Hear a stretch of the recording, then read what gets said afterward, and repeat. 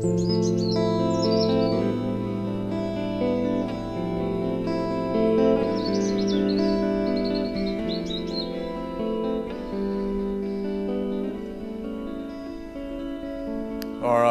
it's the only morning I get to sleep late. Or we were going to have company. No, they didn't come, but we thought they were coming. And I've heard this one several times. Well, I just can't stand to come and look around and see all the hypocrites. Now, as a young minister, I would take on them one by one and try to unveil them as flimsy excuses, like the hypocrite one. I'd say something like, look, do you really operate under the erroneous assumption that we're embarrassed by our clientele? We're no more embarrassed by our collection of sinners than a hospital's embarrassed by its collection of sick folks. Come on. So that's what I'd do. I'd take them on one by one, but then new ones would pop up.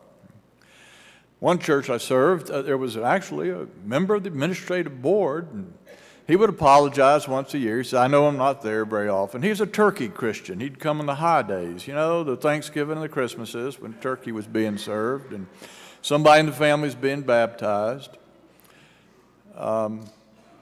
He said, the reason I can't be there is I work really hard during the week, and this is the one day I get to play 18 holes of golf.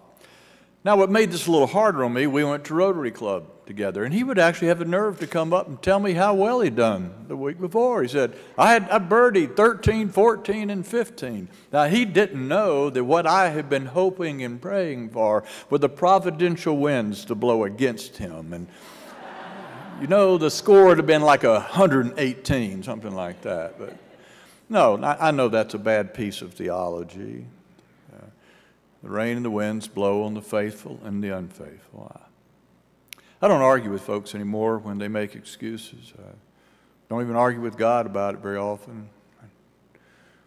I think I'm at the point I just pray and I hope that those persons will come to that place where they will find that one sustaining reason for being here, and that's the longing to be in the presence of God. Well, you're here. We need to celebrate that. I look out there, I'm seeing faces that I see week after week.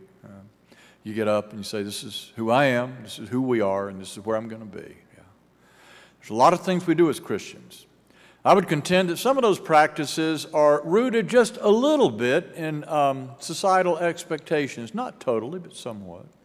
Some of them are even grounded in law. They're forbidden activities. We say we're not going to be doing those things. I guess what I'm saying is some of what we do as Christians, well, it might even fall under the realm of the enforced. But what we're doing here today, it's purely willful, voluntary. Oh, I know there's some children. They're going to argue with me and say, I'm here because Mom and Dad said I'm going to be here. You'll have your moment later in life to make your choice. There's probably a spouse or two that's here because you got dragged here. But for the most part, it's voluntary. They say the best test of someone's values is to see what that person chooses to do with unlabeled, unallotted time. And that's what you're doing here this morning. This is your time, for most of you, unallotted, unlabeled time, and here you are. I remember how my mother played that out, willfully, voluntarily, week after week, us as a family. What we're doing here this morning actually began on Saturday night, okay?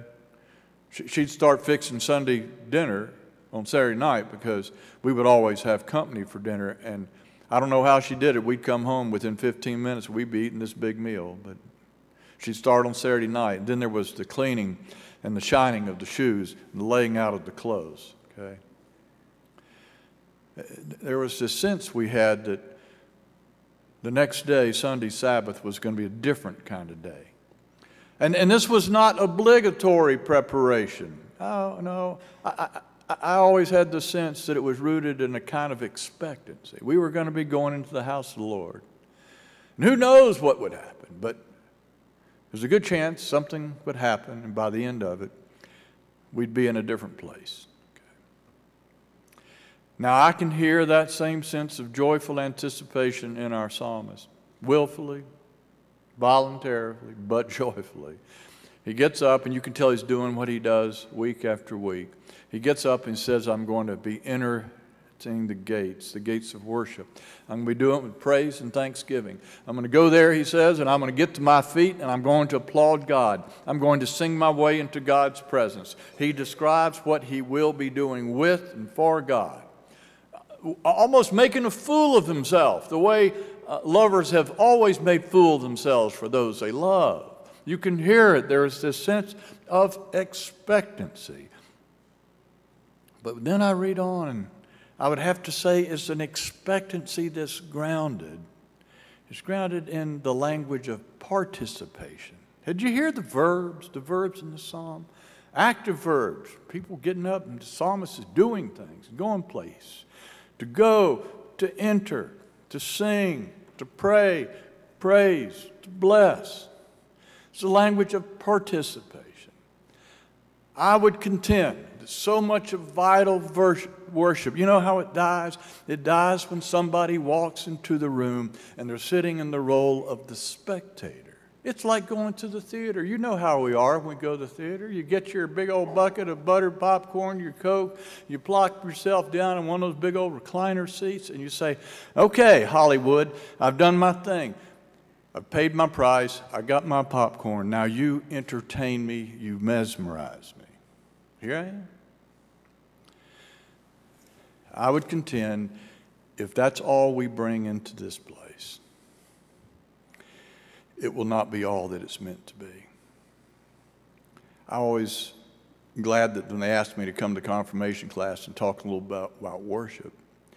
I still use blackboards. Nobody uses blackboards much anymore, but you know, I always use a blackboard and I say, kids, I know you like to draw and like to see things, so let's talk about worship as a theater. And let's draw this together. Now go on, tell me some of the props and the settings. And the youth are good at that. They'll talk about the altar table and the flower stands. They'll talk about the baptismal font, the pulpit. And they'll have the choir loft and balcony and the pews. And we'll have it drawn there. I say, now let's talk about the actors. And they'll mention the acolytes. Acolytes, you always get mentioned. Talk about the ushers. Talk about the choir. Talk about the folks all helping here. Those are the actors. And I said, well, what about the congregation? They say, well, that's like the audience. I say, okay. Then I get to the end of that and say, is that it? And I say, yeah, that's it. That's it. That's the whole picture. Who got left out? Yeah, God. Soren Kierkegaard, existentialist philosopher, preacher. He said, we're going to have to flip this whole thing around if you want to understand the worship theater. He said, everyone, congregation, preacher, choir, all of us are actors on this holy stage and drama called worship. And we're God is in the audience. We are playing out our lives and our faith, being addressed by and addressing God. A lot of times the preacher, I know you always see us as the lead actors, and sometimes we are. Right now, I guess I'd say I'm one of the lead actors. I'm talking. I'm the only one speaking, but a lot of times preachers are just prompters, saying, now it's time to confess, now it's time to rise and sing, now it's time to pray, now it's time to empty our pockets to give. Think about all the activity you've already been involved in this morning. Began in the parking lot. That's when worship starts. It's called the gathering. You get out of your car and you say hello to an old friend. Or you think about somebody you haven't seen in a while. Where's the Brown family? We've missed them. And you say to yourself, I'm going to give them a call this week. And then you come in here and it's not long before someone says, let's get to our feet and applaud God. Let's sing. It doesn't matter how you sing. It doesn't matter if you sound like Willie Nelson, gargling grape nuts. You find your voice. It's a way of being lost in love and wonder and praise. You've already been asked to stand and turn to somebody you may not have even known, but they're your brother and sister, so you pass the peace of Christ. And you'll come in a little bit and you'll receive the bread and the wine. There's a lot of action. I would contend even what you're doing right now is not all that passive. A preacher who's been wrestling with the scripture for 6 or 7 days comes and says, now it's your turn to join me. And you join until that scripture starts probing and questioning you to the point it becomes a living word. Participation, if you so choose, and that is a drama that I think what is going on here is like a dress rehearsal for what goes on in our Monday to Friday world, how our faith is played out in the rest of our lives. You come here on a Sunday morning and you hear that ancient prayer, Almighty God, unto whom all hearts are open and from whom no secrets are hid. You hear it. Now it's Thursday night. It's been a bad day. You're at home. You're alone. You're feeling misunderstood. And that prayer comes back to you. And you realize there's someone who loves and knows you to your depths. It goes on and on. This is a drama we're all participating in. It's like a dress rehearsal. You can hear it in the psalm. It's the language of participation. But I would contend behind all the words, most of all, you're going to hear the longing. What is this psalmist about?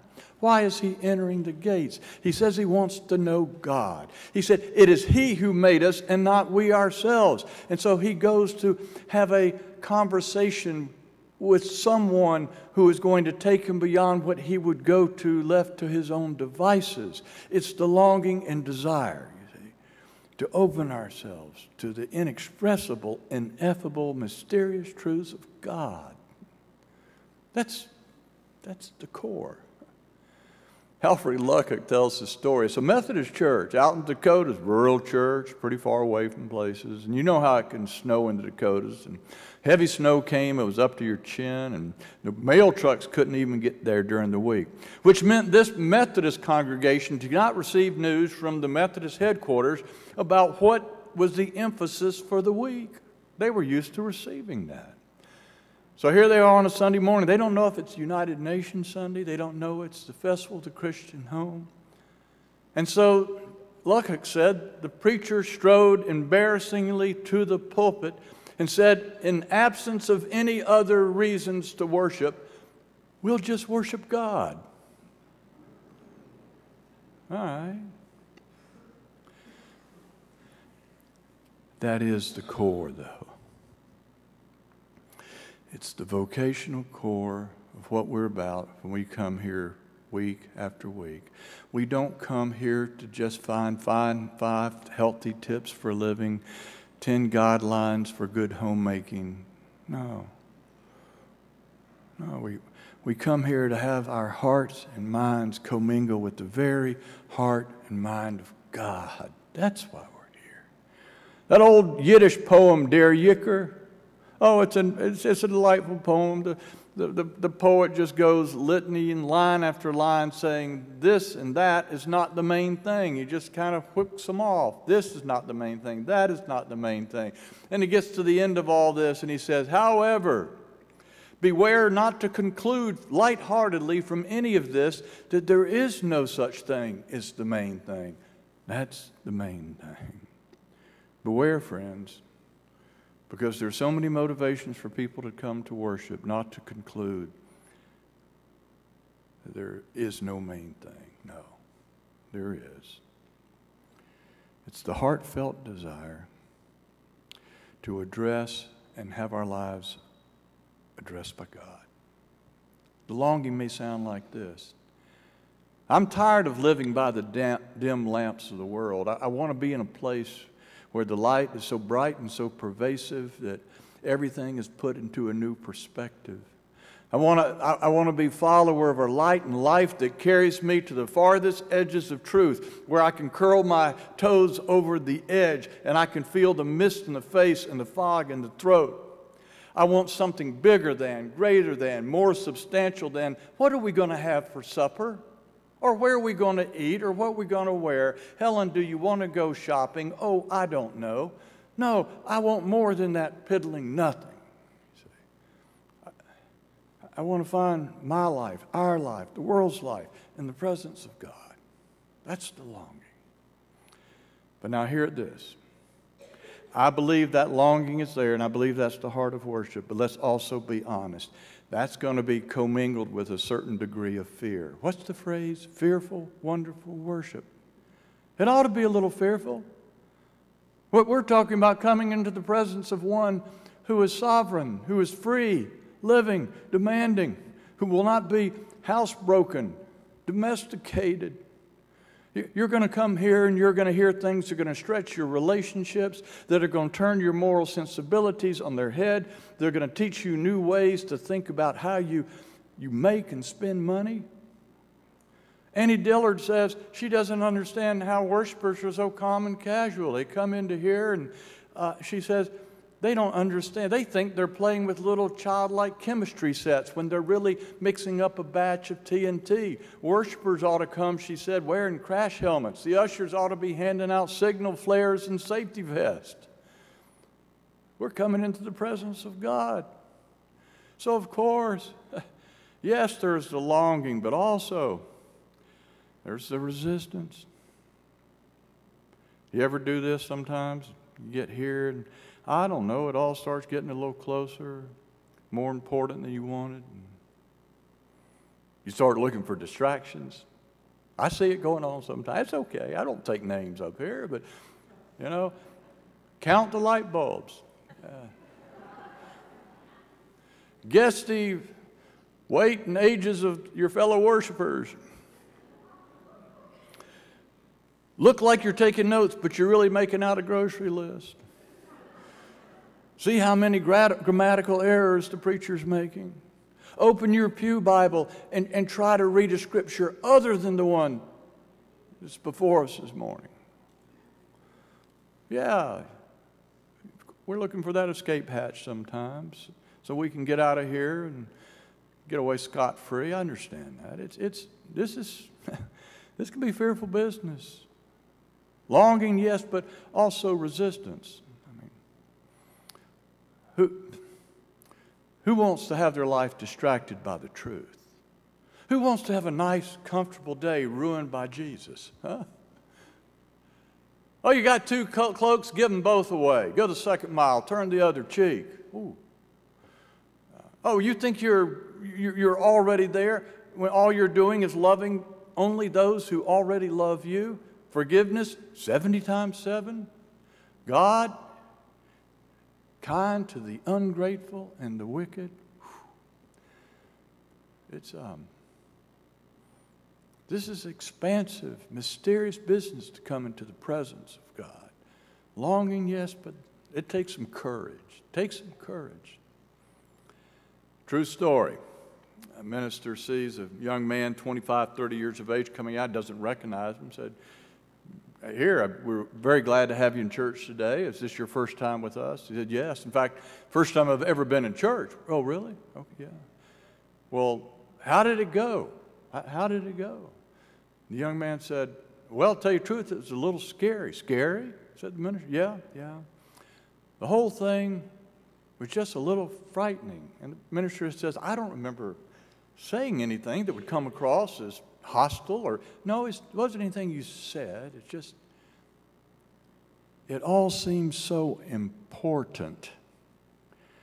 He says, "I feel a little uncomfortable at events where everything seems important because you know how it is. It gets in your head, and gets in your life, and it won't go away." And he says, "I guess that's why I prefer parties."